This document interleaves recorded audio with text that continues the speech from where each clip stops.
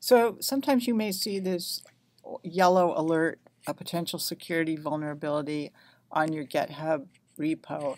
And this is GitHub's way of flagging you that you have something that it doesn't really like serving.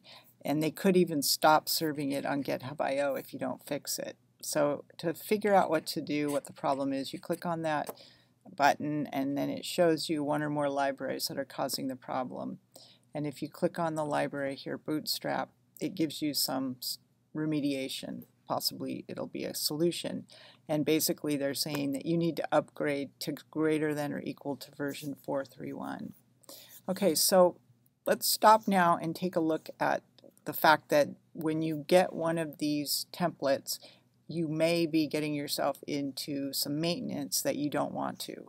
And I'm going to show you what that maintenance is for, why it needs to have a package JSON, and I'm going to give you a suggestion as to how to get around this. If you're just taking the template because you want to use the Bootstrap styles and possibly the template styles to help you get going on a project, you may not be wanting to get into all of the maintenance that comes with having to update your package JSON dependencies or dev dependencies objects.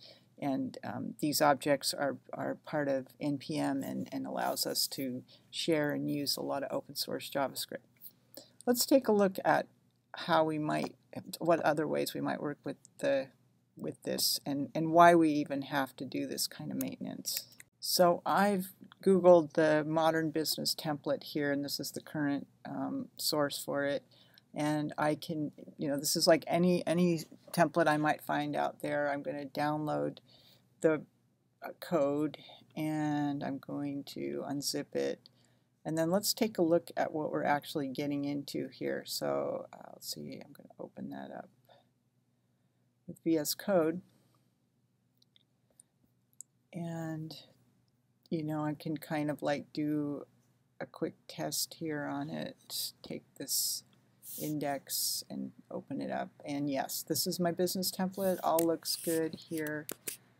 What kind of files in here are causing these maintenance problems?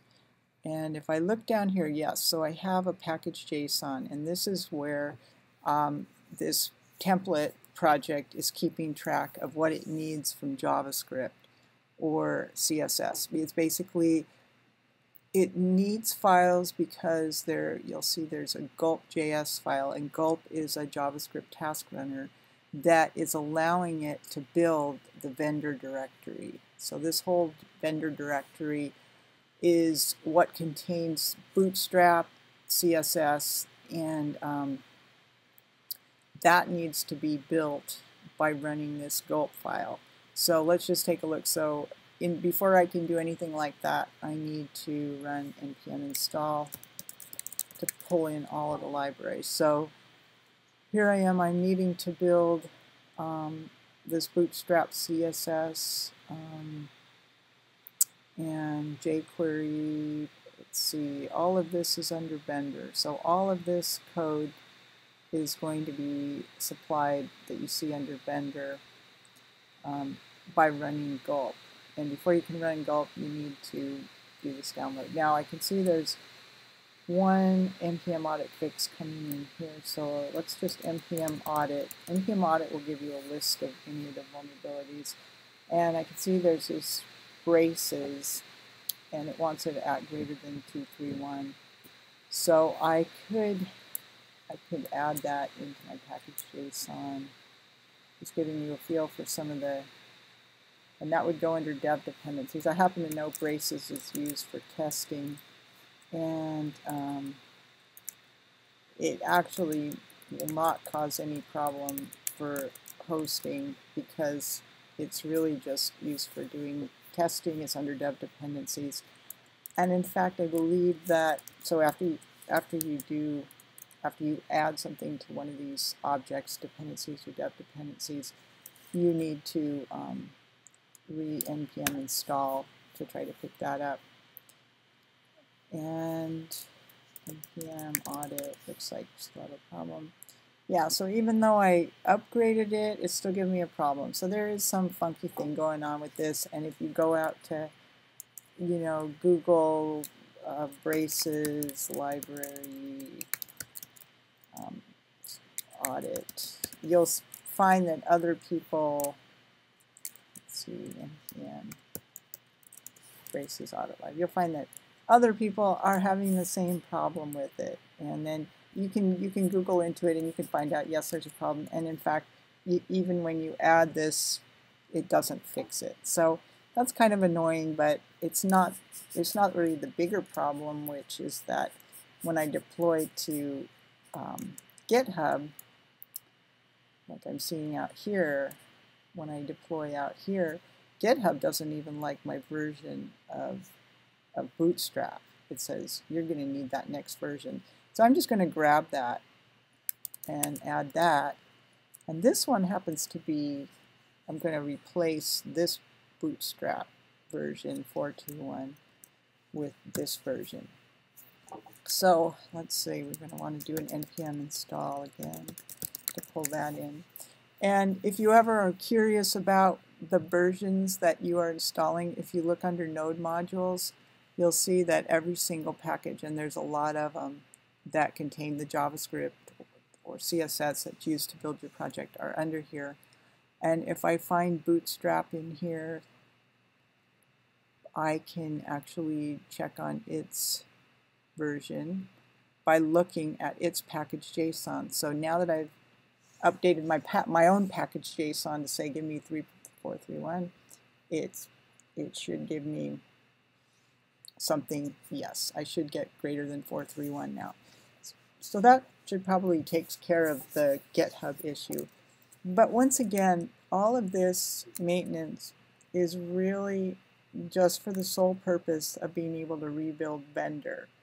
And vendor happens to be what I'm pointing at in all of my HTML. So if you look in, for instance, index.html, I'm pointing at vendor Bootstrap CSS. And so I need, if I want to maintain that vendor for Bootstrap and jQuery, then I can continue to maintain my package JSON. And if run into security alerts, I can come in and run, you know, add to my package JSON based on the security alert notification and remediation. Or, you know, the other thing I can do to take care of this is not rely on a downloaded vendor system. So this is purely if I am maybe doing some development on this template and I need to regenerate vendor because I'm actually changing CSS, you know, or I'm, you know, upgrading Bootstrap as I did here, or, you know, I need to regenerate these Bootstrap CSS files or this jQuery, you know, so those are those kind of things if I want to maintain those and work on those, I need to continue to do this. However, I most likely just want to maybe add some additional CSS to my project. And so the way that I would do that, so I would not rely on the vendor CSS for anything. What I would do instead is I would use one of the alternative methods of getting Bootstrap in there. And if you go to getbootstrap.com, you'll see it gives you 3 methods. One, installing Bootstrap with npm, which is what the template creators have done, or using Bootstrap CDN to bring in the Bootstrap CSS file and then the JS, Popper.js, and jQuery files. So those are listed down here.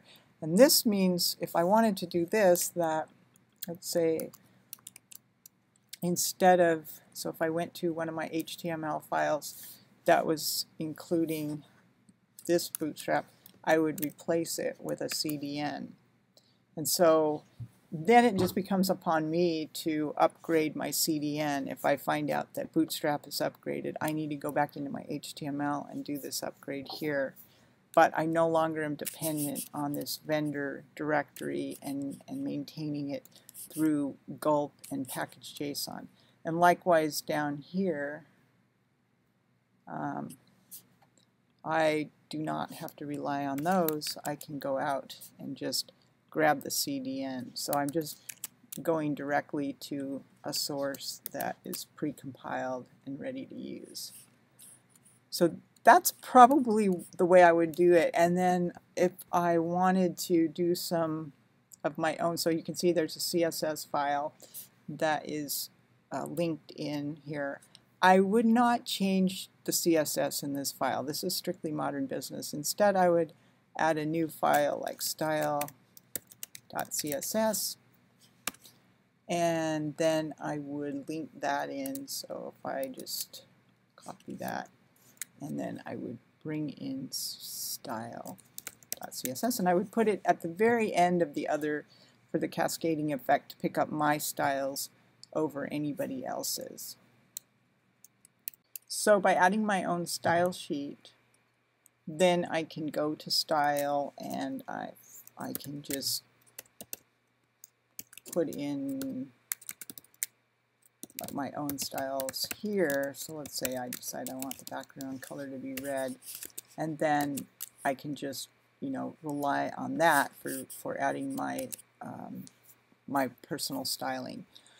And once I've done that, so now you know, I'll have, the thing is, when you get one of these templates, don't leave all this stuff that you're not using. If you're not doing blogs, if you're not doing FAQs, just go ahead and delete it. You know, you only need to keep what you plan on using. So just go ahead and clean that up. And then what you should be left with is just the files that you are actually linking to. So in the case of CDNs, there's nothing.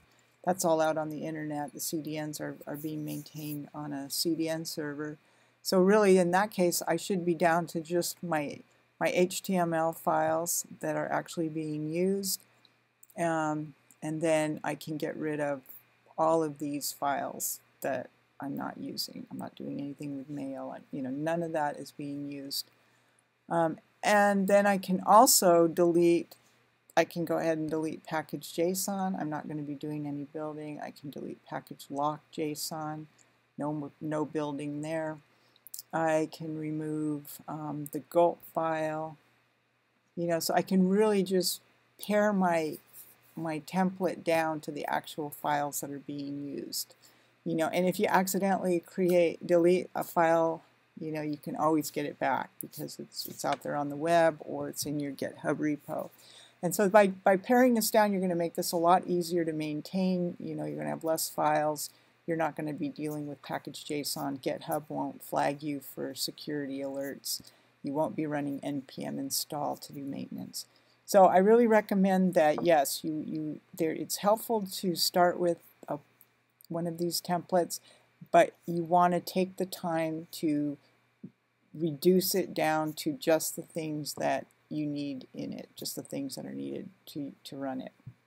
Okay, well, I hope that helps. And again, you know, looking at Start Bootstrap, there are two ways, and generally this npm install, that's for doing some development and doing some builds. Maybe you're using Sass and you need to build that into CSS, or maybe you just want to have the ability to recreate your vendor directories like we're doing in the Modern Business template. But if you just want to get this down to a manageable bit of code, I recommend using the CDNs. All right. All right, so just coming back, I made a decision for my template, for my app, that all I need is the index, start, an about, and a services. And in doing that, and I've got my red background, I was able to get my whole file system really cleaned up, so that all I've got is the Modern Business CSS, the Style CSS, the 404, which we want to keep around to deal, you know, with missing pages, the about, the index, and the services, and the license.